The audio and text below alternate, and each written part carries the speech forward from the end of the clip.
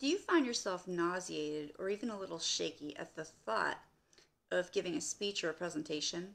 Maybe the thought of standing before a live audience makes you weak in the knees with the fear that you'll absolutely humiliate yourself, and this causes your heart to skip beats and get faster and your palms to sweat. If so, you're not alone. Public speaking is one of the most common fears today, yet public speaking is a superpower that helps us to connect with others and to communicate in a professional way. So that's what we're here to talk about in this week's Mindful Monday. If it's your first time joining, feel free to type in the comments where you're coming from if you have any questions or comments and or topics you'd like to hear more about in the future. Also, if it is your first time and you type the word mindful after the broadcast, I'll come back and put in a link, which if you follow, you get two free gifts. One is a hypnotic recording I created on releasing limiting beliefs, and the second one is our weekly PDF cheat sheet, which is bullet points of whatever we cover each Monday. All right, great. So, talking about practical ways to get over that fear of public speaking and also to improve our public speaking. So, the 5 ways that I like to utilize the best to calm and to build confidence before is to practice that calming breathing that I talk about in so many Mindful Mondays.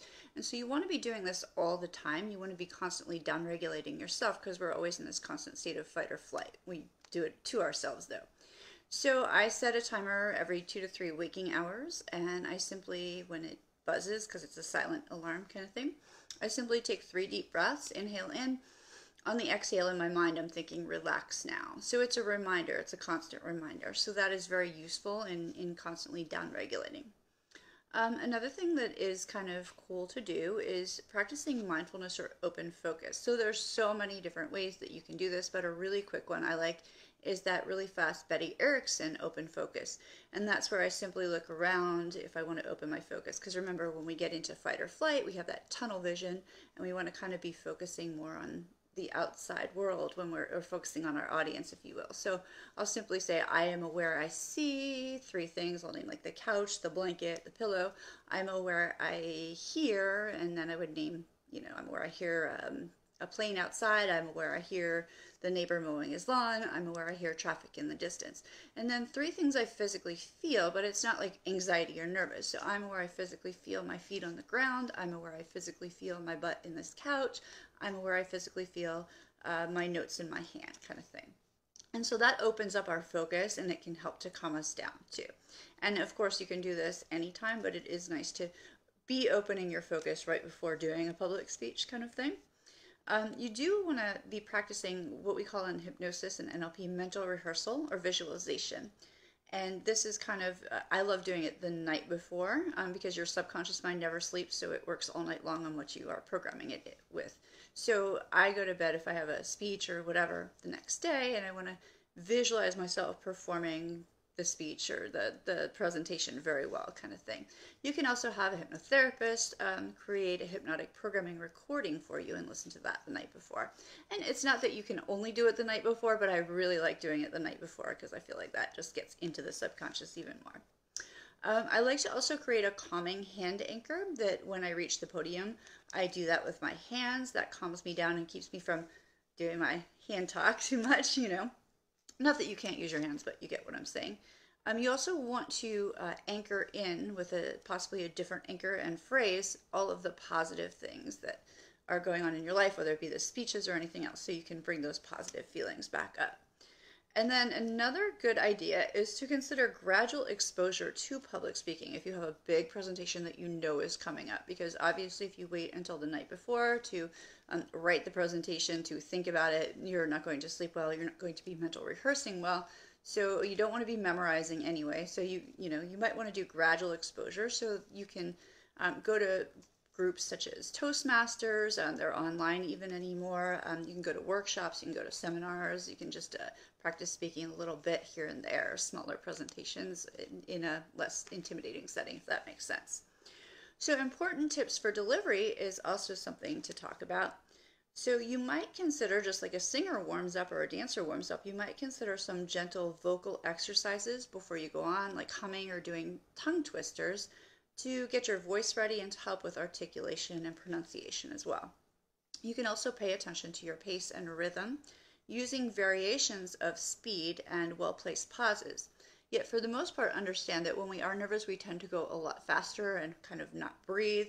So in the beginning, definitely slow yourself down, pause for your own breathing and stuff, and then do your well-placed pauses and everything else, and pacing and rhythming as you go through. Focus on your articulation and pronunciation to captivate and persuade your audience as well, because that's important. And you want to maintain a good posture throughout your speaking or your presentation because this does convey confidence and authority.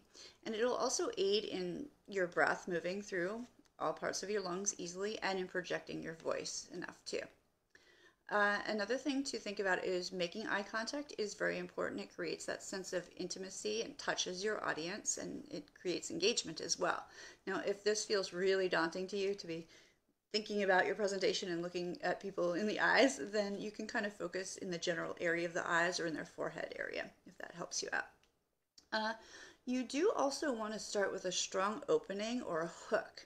And you want to make sure that it has a visual aspect to it and it's kind of unexpected so it gets everyone's attention as well. Remember, what we hear first and last tends to really stick with us. So you don't want to waste a lot of time on a long thank you to the person who introduced you, if that happened, and or explaining your background and your credentials.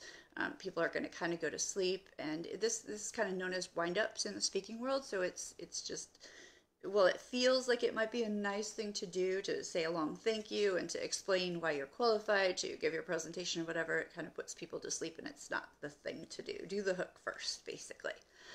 You do want to organize your content logically, of course, without memorizing, as I said before, because if you rely on memorization, number one, it kind of makes you kind of sound like a robot in many cases. And number two, if something unexpected happens, it could cause you to forget your memorization, or if there's some kind of distraction in the audience, it can throw everything off if you memorize only. You do want to sprinkle in stories, anecdotes, metaphors, whatever that can be. They can be personal, they can be case studies, like I said, metaphor, analogies, vivid imagery, or relatable stories. This is going to help keep the audience focused as well.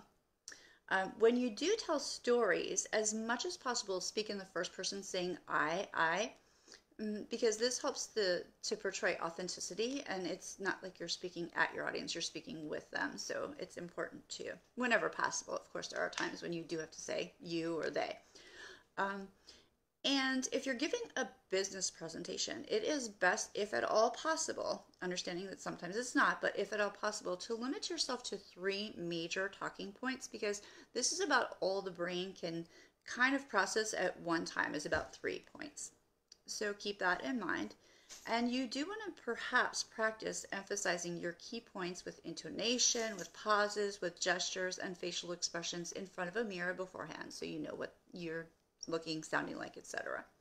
You can also consider taking an NLP course to better understand persuasive language patterns and gestures, because they can do a lot for you.